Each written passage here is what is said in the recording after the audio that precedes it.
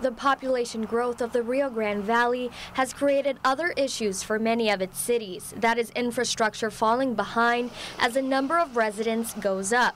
So that's one of the reasons why McAllen is considering asking voters to approve a multi-million-dollar bond issue.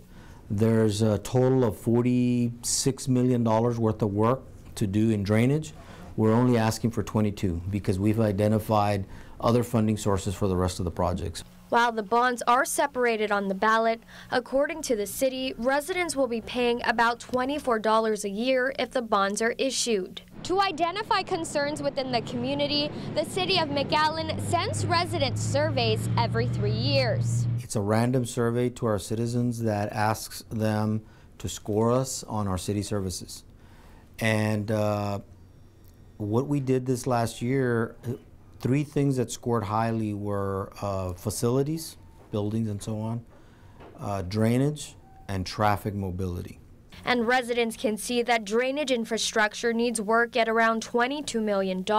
As far as the drainage, I think there's some areas in McAllen that do need some improvement. 10th Street needs a little bit of improvement. Other areas do great, some areas don't do as good. Along with traffic control at around $3 million. It's strictly all of the signalization and the timing between those signals. Controllers, cabinets, basically the brains behind all of the traffic signals. I think the amount on the traffic bond seems reasonable. The drainage amount, gosh, it seemed it's a little bit maybe something that the citizens should certainly look at.